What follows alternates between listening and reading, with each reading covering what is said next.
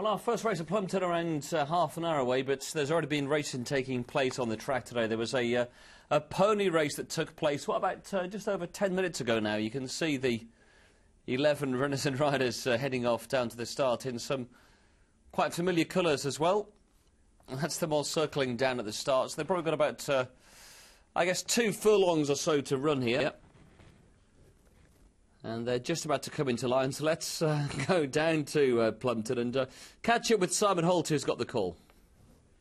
Furlong marker might be a bigger test of stamina. I think they're away with Galloping Goring in the orange sleeves beginning well, and Little Bucks in the red sleeves. These are the 2 leaders, chased by the Gifford Flyer in red and white, and then the Ditchling Tea Room, and followed on the far side by Fairy Flicker, and running on a bit is Stanley in dark blue. But Galloping Goring and Gemma Pallet are clear here, and Galloping Glory is going to gallop them into the ground in the Moorcroft Shetland Pony Gold Cup. Galloping Goring beats the Gifford Flyer.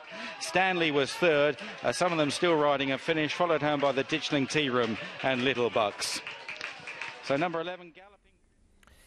So it was Galloping Goring who goes on to win. There's Claude Duval, the punter's pal, making the presentations on the back of it. So Galloping Goring was the winner. Gemma Pallet was the winning jockey, and after she received that trophy of the rosette from Claude, she spoke to Gina.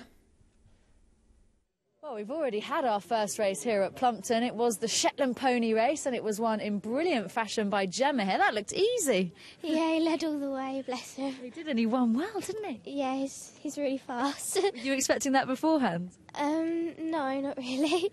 And is he one of your regular rides? Yeah, he's been my ride all season. Brilliant. And you've won a few races on him, I imagine? Yeah, he's qualified for Olympia, which is this December. Fantastic. So we'll have to watch out for you then. Tell us a little bit about yourself, Gemma. Obviously a big fan of the ponies. You do a lot of pony racing? Yeah, I do Shetland racing mainly. I'm 13 years old and I come from Hertfordshire. Hertfordshire, brilliant. Same as me. Brilliant. And you want to be a jockey when you're older?